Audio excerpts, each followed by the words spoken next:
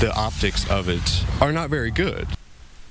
Tonight, people on the city's Near East Side are sharing what they would like to see in place of a corrections facility they think is serving as a barrier to development. RTV6's Katie Hines joining us now to explain. Katie. Melissa, the State's Department of Correction will be closing this minimum security facility at New York and Randolph Streets in the next month. The view from Skycam 6 shows just how large it is. Neighbors have their own ideas of what they'd like to see move in next door. In this historic Near East Side neighborhood, you can hear the signs of progress.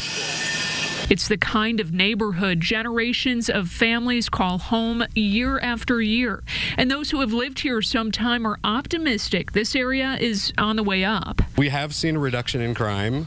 We've seen new neighbors move in. The president of the Neighborhood Association for Willard Park thinks the momentum will continue, perhaps accelerate with the closure of the Indianapolis Reentry Educational Facility. When we said, oh, they've actually been very good neighbors.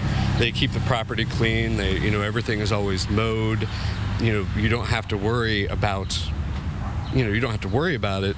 People still said, yeah, but the razor wire. The state hasn't determined a use yet for the property, but several neighbors we talked to point to green space, a community garden, or a park. Willard Park is kind of hard crossing the street, and it's hardly nothing up there for the kids. It's just that playground up there is old, and it's time to upgrade and find a different location for our park. But one woman who's lived across the street from the facility for almost 50 years doesn't want to see anything change. It's protection for people that lives here. These people own their own homes and things. It's sad that you don't know what's coming.